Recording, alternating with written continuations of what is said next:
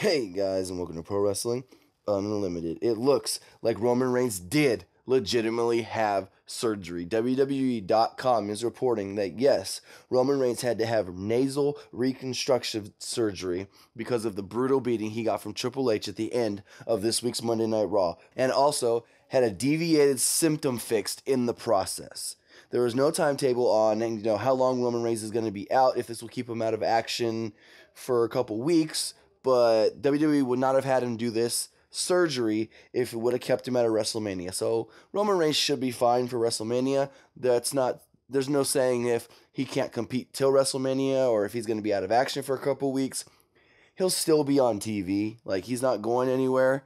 But as far as Roman Reigns not competing, we'll have to wait and see exactly what ends up that situation. For all things Roman Reigns and WrestleMania 32, keep it locked on Pro Wrestling Unlimited. Remember, guys, comment below, like, and share this video, like us on Facebook, and subscribe here on YouTube.